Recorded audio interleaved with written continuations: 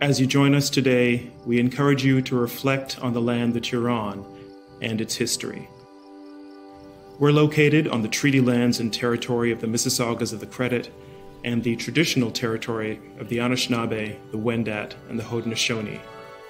The territory is within the lands protected by the Dish with One Spoon, One Pen Belt Covenant and is home to many First Nations, Inuit, and Métis people.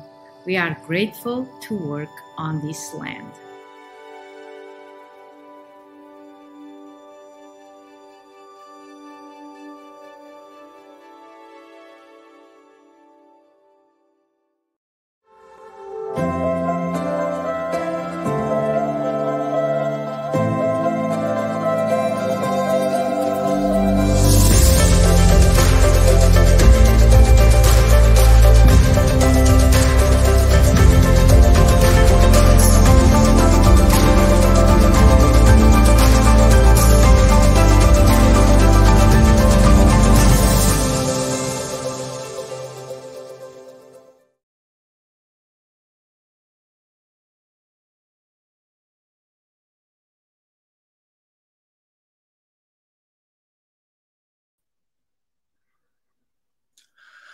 Hello, TIFFers. Thank you for joining us for today's press conference. My name is Radianne Simon Play. I'm the culture editor for Now Magazine, the film critic for CTV's Your Morning, and the pop culture columnist for CBC Radio. And I will be moderating this discussion on The Gravedigger's Wife. The Gravedigger's Wife is a beautiful, poetic film about a family facing a devastating loss, but rallying to find hope.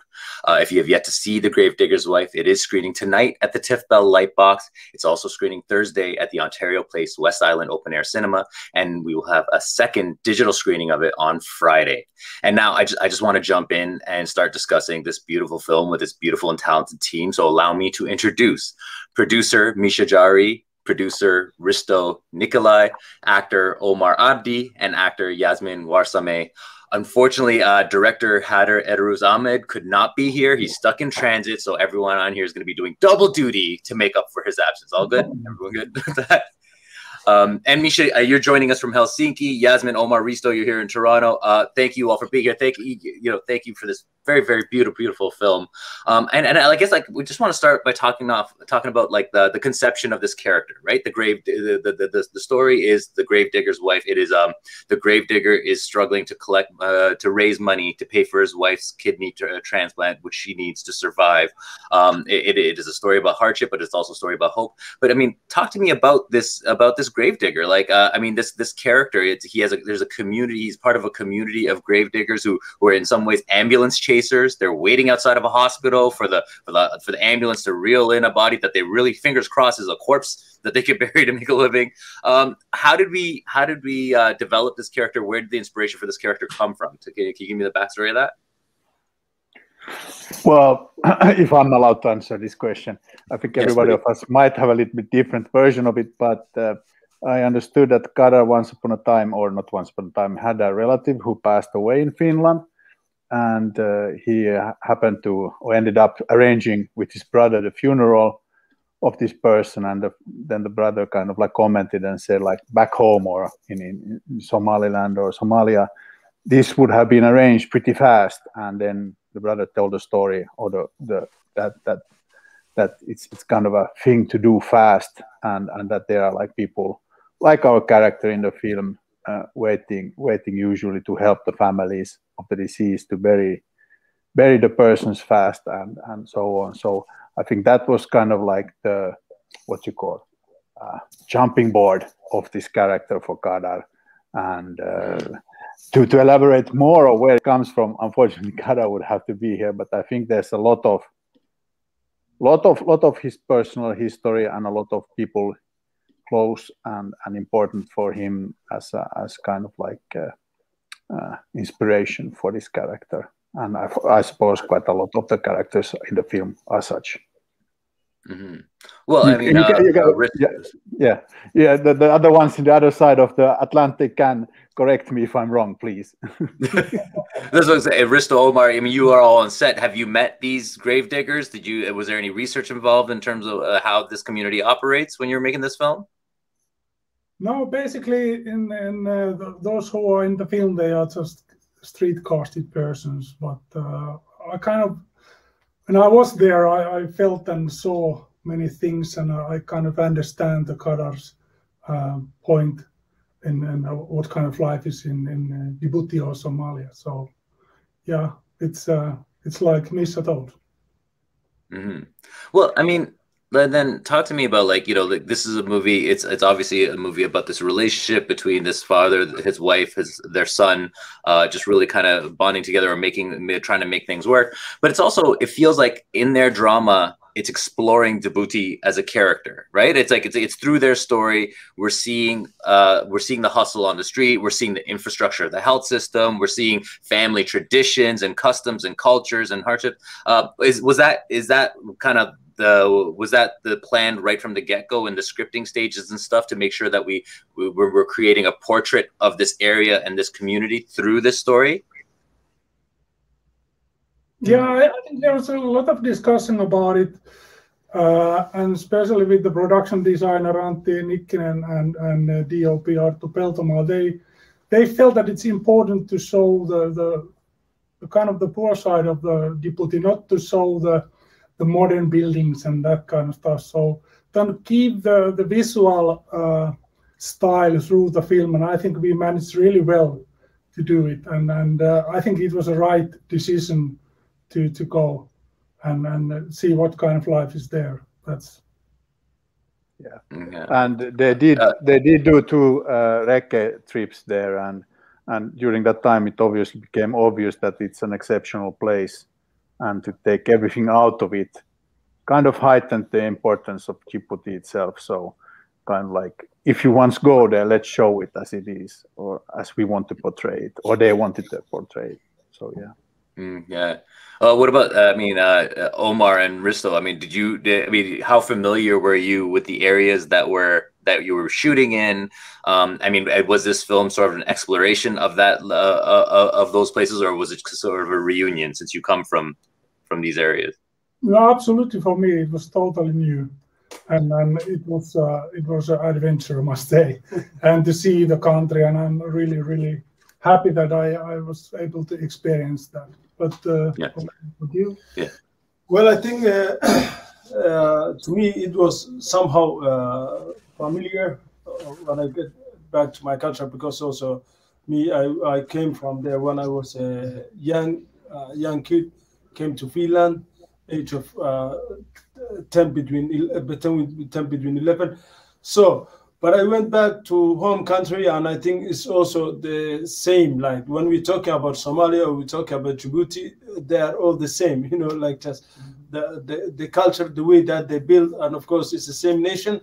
And to me, it was not so quite shock, I can say that. It was not a shock for me either, but it was it was different. I couldn't get the exactly the word that I can call, but I mean that it was familiar.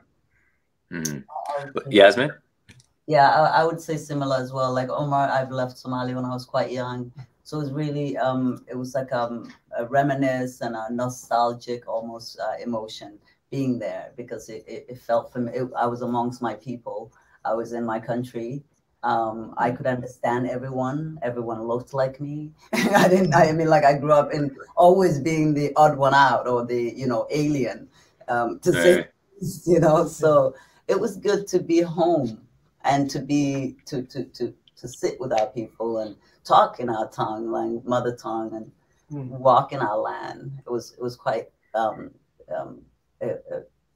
homecoming feeling. I mean, I don't know if we've even pointed out that you're Canadian, Yasmin. Yes. So, like, I mean, for our audiences here at home, like, I mean, I don't know which one we call the homecoming. You going to Djibouti, or you coming here back to Toronto after all of this? But like, tell me, how do you end up in a movie like this then? Come from Canada, like, how did this Somali Finnish director cast you in a movie in Djibouti all the way from, I don't know, where are you, Toronto or Vancouver? From Toronto. So yeah. Yeah, I wish Khadar was here. He's the magic man. Well, I think Go ahead. I think I know that how it happened. I think this was of course, Khadar wrote this story. It started 2011, as Misha said that it related to his family, and and I remember that when Khadar was talking with me, that the process and everything. One day, I think many years ago, it was 2012 or 13. He just saw a big picture. A billboard. Yeah, a billboard. The H&M company. Yeah, billboard of the H&M. Yeah, the H&M. H&M and he was like, like he said that on the straight away. He knew it somehow. That she's the one that he's looking. That he played the role. Yeah. Yeah, and it took so long that to even get you. Yeah, he found me. He located me. I'm not really. I'm not on social media a lot. Yeah. So it just so happens that one day I looked at it and it was a very short note that said, I just need your email. I won't bother you. Just read the script. I promise if you don't like it, I won't bother you again. Yeah. And I was like intrigued, of course. And I was like, that's a lot of confidence. And send it to me. Here's my email. And of course, I loved it. And I called him and we talked for 3 hours as if like it was a minute. It was something beyond us. I don't know how to explain it. This movie it was leading us all, actually. Yeah. Like, I mean, the headline right there is from an H&M billboard to Djibouti to like, it is such a journey. But Omar, I mean, do you have previous acting experience as well? Like, because like I understand that you're a friend as opposed to like you going through a traditional audition process. How did you get into this movie? Well, I get it that I used to know Khadar. He's one of my friends, but it didn't relate it with that. But he wrote a short movie in 2008, which Juho Kuosmanen, the director of that movie, was directing, and then they were looking some locations, Somali cafeteria. So I was supposed to deal for them that cafeteria, and then. It was my first time to see Juho. Straight away when I went from the cafeteria, Juho was just telling Khadar, hey, would you call him that guy? And we have to change our main character somehow. Or was it that, they were looking for. And then I said to him, I've never been acting. And he said, well, come first and we will make some practice and let's see, because you have some photogenic or what he called that. And then when we practice, after 15 minutes, he was, you don't need to practice, but it was by Juho. So in this case, Khadar was very confident that to see, I think Khadar get in love with that time because he was on the process also with the movie. He was every day in there. And then sometimes Khadar said that, I was on his mind when he was writing on the, for the screen. But at the end of it, everything was not clear when we get the money and everything. And of course, this is big project, so it cannot be also on my shoulder. So it been open to casting to all over the world and everywhere. And later I get by the casting the trust of Misha and Mark and everyone who was on this part of this movie. And I'm very grateful and thankful that to all of them, especially Khadar, who was after me. And I can include also, we were practicing with Khadar about 1 year without even that knowing that this will be made. Yeah. So for the whole team. But this is, as Yasmin said, I think it's some kind of chosen one because, I can exactly even say more that, all the people who is in Djibouti, the young boy who don't have even television or TV or who've never been in front of camera, the other cast, other actors who's in there. Well, I can say that this is chosen one, but of course the credit is going to the director who see every one of us and somehow how he choose that, it's miracle. I can say that, this is other project. And he succeeded really, and it's great. Yeah, Khadar is really good for. He has a really good eye for finding the right people for the production, and as well as when we were in Djibouti, and he made street casting, and he really picked the right person for the film. So he's really good at it. Yeah, I mean the performances in this are incredible. I mean you're so you know, like Omar, there's such a soulfulness to your eyes in this movie, and you know, Yasmin, I mean there's something radiant and just glowing even in the suffering that you were portraying in this movie. But you know, one scene that actually really grows in my mind, especially as after I left the movie and it just gets bigger and bigger, is the sequence where you crash a wedding. Right, where you and as a couple you crash this wedding. I mean, when I first saw it, it's fun, but when you start learning this couple's backstory about how it's like they had to sneak off to get married themselves, and now they're sneaking into a wedding, there's a beautiful symmetry there. Talk to me about making that scene, what that scene meant to you, what you feel means to this whole story. Oh my God, that was so much fun, and I have to say I relied heavily on my husband on that scene with the goat. He helped keep that goat secure. Like the goat wanted to run, and you're like, okay. Run, and while I'm saying my lines, the goat is just going, and he was holding her in place for me. Thank you for that. The goat was taking me with her. But it was fun. It was such a fun, and there was a lot of large casting, so we got to meet so many local people, beautiful ladies. He was chatting up there. But it was so much fun, wasn't it? The performance was real. The dramas were there. It was just so vibrant. Yeah. Right.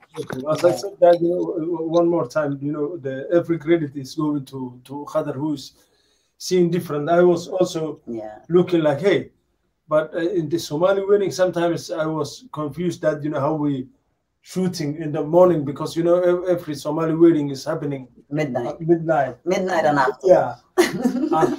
And we had that dancing and music group. Yeah. It was magical, the whole moment. It was so good, wasn't it? Oh my God. Yeah. So good. And I think... But it was a hot day. It was so hot. We were sweating. We had to do scene after scene. So it wasn't as easy as we made it look. So like 120 Fahrenheit or something. It was extremely hot. Oh my God, it was. Okay. Oh well, I mean, if you're talking about difficult shoots, then like I mean, I don't know. Like the thing that looked most difficult to me is Omar climbing a mountain in heels. Yes. Right, like I mean, your character has to go on a almost like it feels like a 40 days trek across the desert or something, and it's like there's something else biblical to it, and he gets a pair of heels to help him, which Jesus didn't have to do. I don't think Omar, I mean, was that the most challenging scene then in terms of when you're in terms of all the things you're all doing in this movie between weddings and crossing the desert and stuff? Well, I think every moment on the movie, really, to me, it was challenge, because it's a big project. As I said, that how I can make succeed. And of course, Yasmin was helping me a lot of, when she's with me in the scenes, or when she's not even with me, when she was in that place. But to be on back, Khadar was encouraging me all the time, and telling me that, we do together to those heels, the hotness, everything in there. And then what I was putting on my mind all the time was that, I'm not Omar. Just right now I'm Guled, and my lovely wife is suffering. Yeah. So, that was the main, which was taking me and helping me. But it was quite difficult and hot, I can say. Like the sand was really hot. Yeah. It was extremely hot. And, extremely hot. Well, we got a question from the audience, which is, I mean, it might be the same answer that I just, because I just kind of asked a similar version of this, is what was the most challenging moment for you in this movie? What was the most challenging scene to shoot? Whoever it was, like if it's the producers, like what you all tell me what was the most challenging. I don't know. For me, the first shooting day was quite challenging, because it was the first day. Yeah, first day. There was a monsoon rain. It was absolutely huge rainfall and muddy and everything, and we were kind of, okay, is this? We thought that we came to the very hot and a dry country, and there was a lot of water all over the place, and we were thinking of how to avoid to show the water because it was not meant to see. But we managed, and I think in the first shooting day, the whole crew and talents, we kind of we fight for it, and we became one big good crew, and that's why I think we managed to shoot this whole film in 21 shooting days in such a hot and hard conditions. So, you know what I'm interested in is sort of the relationship between you, Omar, Yasmin, and Khadar as diaspora Somali people, and the relationship with the community in the land. Because I'm also a refugee, and I know that there's a huge disconnect between me and the people in the country I left all in my childhood. You know, like there's a huge gap in our experience and in terms of like even just like identifying with each other sometimes, right? Like we try to feel united, like that is my home, but there's obviously a rift.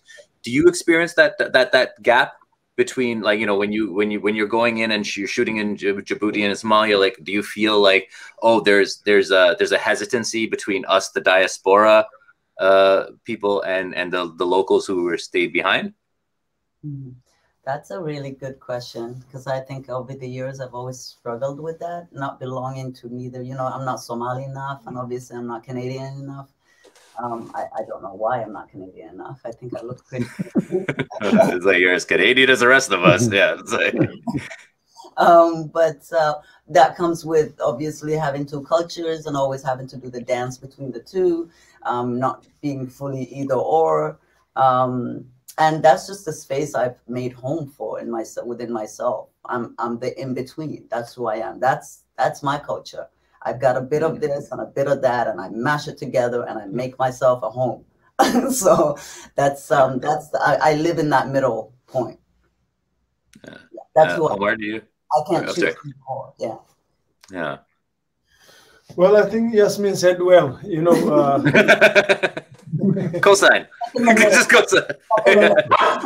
We are in between, but obviously it's also good, you know, sometimes because we have more experience, which sometimes I can say that the Finn party have, Somalian party have, or the Canadian party have, you know, like so it's a richness also to you got understand. To show out of two instead of one, right? Yeah. Two.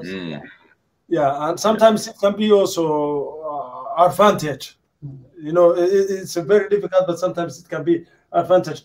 By the shooting time, I think for us it was advantage because, you know, we have it all the crew from Western, from Europe, and we were also coming from diaspora, so we could sometimes understand the local as also that we can understand the crew. Yeah, we're good translators between the two cultures. Right. Yeah. We're good translators between the two over the years. So well, then I mean, but so then, like, talk to me about, you know, portraying, depicting, representing Djibouti and Somalia in a way that is respectful. Because I mean, like, you know, filmmaking can be very extractive. You brought a European crew to Somalia, right? You brought so that could be an invasive presence. You brought, you know, the producers are white guys. Sorry, not to call you out, like, but you know, like you're bringing this gaze. You know, you're bringing this gaze to Africa. I don't think they noticed. They didn't notice that. But it's like, they were right at home in Djibouti. But, you know, you brought this gaze to this land. What are the steps you have to take to make sure you are honoring that you're not bringing this kind of European gaze to it, this sort of charitable gaze when you're depicting these communities? I think it was big. Yeah, it was, and also, but I understand. I have been in the many countries filming, and I know that you have to respect the country where you go, and you have to listen to the local peoples, and that's why I think the locals who helped us in the beginning, Farusa, Lula, they were opening the doors. We met the Ministry of the Culture, we met the Ministry of Communication. They opened doors, and we kind of asked humbly them be with us and help us to make this movie. And I think that was kind of the attitude in the beginning from our side that we are asking help, and they were really willing to help us, and that's why it was easy to shoot kind of there, even though the conditions were a bit hard. But people were amazing. They were really helpful, and it was an extremely nice experience for us, definitely, for a Scandinavian team and everything.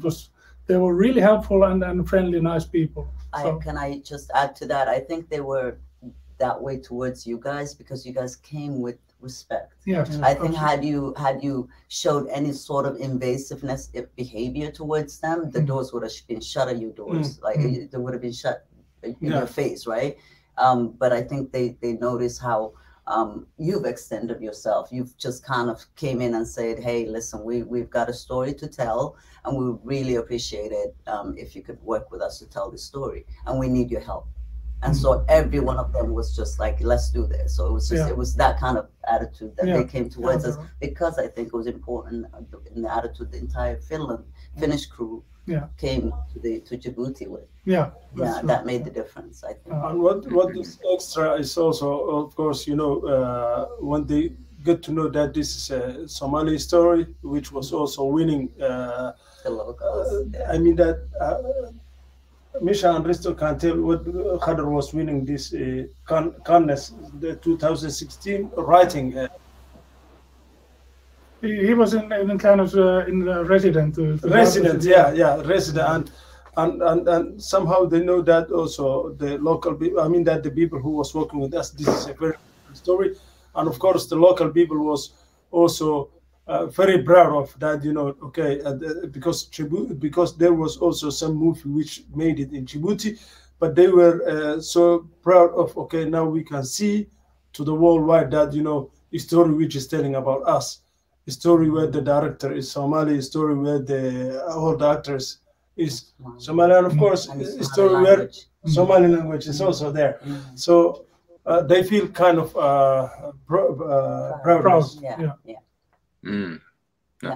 So now, okay, we have time for one more question, and I will take it from the audience question. And this is a very big question, especially when you talk about this film, because this is a very, I mean, it's you know, it looks like a very small film, a very intimate story, but there's so much going on. I mean, again, European film crew in Djibouti, a lot of people who have never seen a camera before, maybe, right? Like there's all this stuff going on, and from all of that, what is the most memorable moment from shooting? Considering all the stakes. So many. I think for me, the moment when we had the camels and the sunset and oh, I missed that. Yeah, it was super beautiful, super beautiful moment. And the shots in the film, it shows how beautiful the moment was. Yeah, I think that for me it was the moment. What about you, Omar? Well, to me as an audience also, because when I watched the movie, you know, where the Nasra is crying and really she feel a pain. That moment was very difficult even, you know, to concentrate when I was there, because Yasmin was also really was on that deep feeling on that moment. So, and also of course, which things I love and really I would like to see more and more and more is also when Khadar.